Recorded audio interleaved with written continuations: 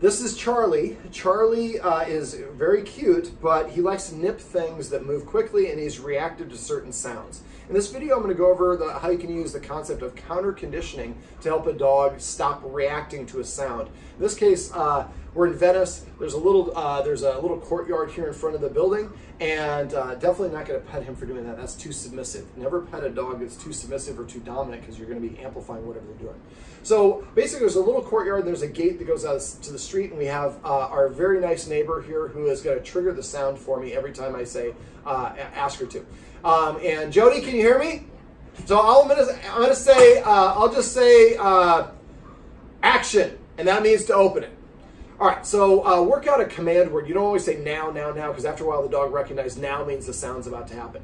So now I do counter conditioning a little bit different than other people. Counter conditioning is a replacement behavior. So what I'm going to do first is I'm going to show you kind of a before. Charlie, ready, Jody? Action. Now that's a very subdued version of it. Okay, go ahead and close it. There you go. That's a very subdued version of it. Normally, Charlie, we just had a package delivered. He just freaked out and charged the door. He's barking and charging it and jumping at it. Now, what I want to do is I want this sound to actually indicate something good's going to happen. Right now, it indicates to him that something potentially bad's going to happen. Something just came into the area, and now I have to be on guard. So what I typically do is I want to have the person there ready to do it. The timing has got to be really precise. So I started off a little bit different. That's not what I'm looking for, Chipmunk, but I like the Chipmunk. There we go. All right, so basically what I'm going to do is I'm going to pop the treat in his mouth, then I'm going to have her make the sound. Now, this is not how you're officially supposed to do it. I just find this makes better results. Ready, Jody? Action. And close it. Tail's a little bit lower, and then we had no response whatsoever. So I preceded the thing that happened with something pleasant, and then nothing happened after when the trigger happened. Oh, we're going to do it a couple more times. All right, sorry, I'll be real quick. I promise. Give me 1 more minute. All right, we got a timing. All right, so now what I'm going to do is this is where you want to go for counter conditioning. I'm going to give her the signal. She's going to make the sound, and then I'm going to give him the treat. Now, the dog can't react to this, but I'll talk about that in a sec because we only have her for a limited period of time. All right, ready? Action. And close it. Door. That's good. Thank you, Jody. You rock. So basically, I would rep this quite a bit more, but Jody has things to do. So basically, what we're doing for counter conditioning is we want to find a distance. Well, not necessarily a distance. I want to lower the intensity of the stimulus. In this case, the stimulus is the sound of the door opening.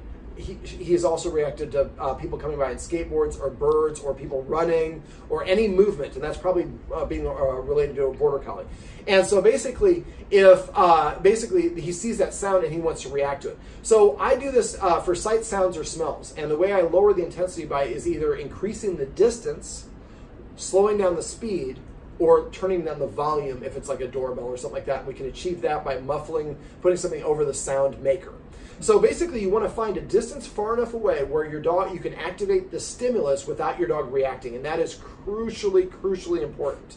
So you might have to be like 25 feet away before you can have somebody running by where he'll sit and take a treat while the person runs by and doesn't react. Okay, so now we've identified it's 25 feet. Now we're going to go to 24 feet, and I'm going to have somebody that's a runner or on a bird or whatever it is that I can control. Right? That's what we did it with Jody. So you have somebody else that's going to be a runner. Okay, now we're at 24 feet.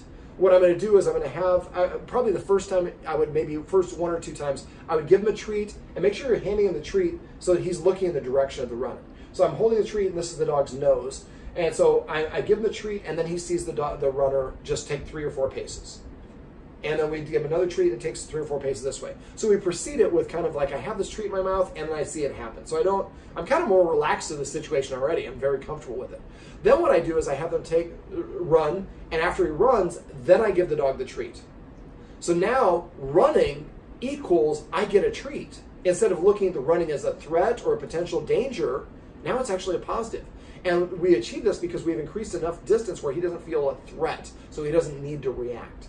What we want the dog to do, and I hate to say this because it's not really accurate, but we can quasi-program the dog by having them do a same behavior over enough times. They kind of get into a habit or a behavior pattern, and they're going to continue this. Right now you have this with him reacting to people. Right now, or eventually we can flip that. So let's say we get 24 feet and now the guy is running back and forth, running, and then we give him the treat, and then run again and we get the treat. Do that about 3 to 5 times in a row.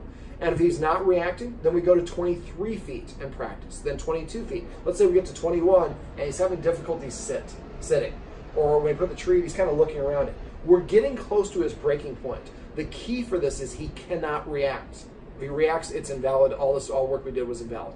So the idea is keep on pushing this, and now we recognize, oh, he's having trouble sitting, he's having trouble taking the treat. This is probably as far as we can push today, or at this practice setting. Maybe we come back practice an hour.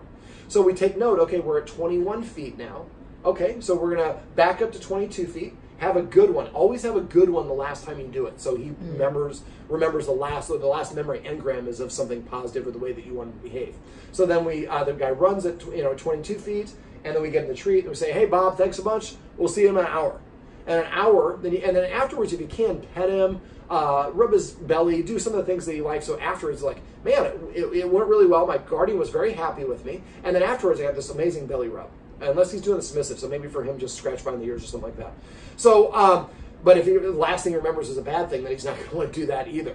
If you get frustrated or he's getting frustrated, that's not a good time to do it. If there's a lot of stuff in the neighborhood, there's somebody with a weed eater or stuff like that, that's going to make it too hard. Again, I talked about cheating. I don't want to cheat, but I want to stack the deck as much as I can in his favor. So don't do it if you're frustrated or something else going on, because you can trigger a response.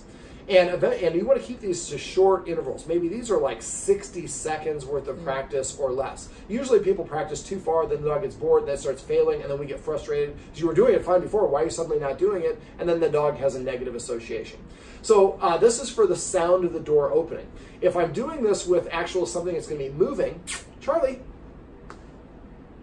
you learn this? This is not going to get it for you? Come here, buddy. Charlie, come here. So what I'm going to do is I'm going to take this pellet-like treat. This is salmon. I'm going to smash it so it's flat like a pancake. I'm going to invite Charlie to come over and eat it. So he's nibbling on it in a couple pieces. As you notice, I can kind of turn, if he's going to follow it, and get him looking in what it's easier if you're sitting up, buddy. Come here, Charlie. Charlie, come here. Come here. Charlie. Here you go. Up. There we go. So now I can get him looking, whatever, if he's cooperating. And he's had a whole bunch of treats. We worked some other exercises off camera. But I can get him to look whichever direction I want, up or down or to the side. So if I want to do this like a bird or something like that, what I would do is, if this is the dog, I'll pantomime, and I have the bird across the street, what I do at first, the first part of this is I smash that treat, and I have him looking at the person. He starts nibbling on it. I smash it to make it nibble, so it takes 3 or 4 bites to get it. I say, okay, I want you to go as slow as possible just for this 5 feet. So while he's nibbling on this treat, he's watching the bird go by very slow. Since it's far enough away and it's a slow speed, I don't feel an immediate threat, so I don't feel like reacting. So we do this 3 or 4 times. Now, if you talk to anybody else about counterconditioning, they're going to be like, he's doing it wrong. That's not how you're supposed to do it. I just find once the dog is reactive, it takes so much longer to get the dog down, so I want to create a positive association at first. But it's important you only do this for a couple of times at first. The rest of it, the treat should come afterwards. That way, a bird approaching means I'm going to get a treat. A jogger approaching means I'm going to get a treat. The sound means I'm going to get a treat. And it really becomes like almost a command word. All right, Charlie. And when you say bird, you mean bird scooter? I mean a bird, yes. The bird, lime, jump, all this fun stuff. Charlie. Look at all these treats over here. Charlie, come here, Charlie. How about one of these? Yeah, I thought that might get you to come. Bull penises, or every dog likes bull penises.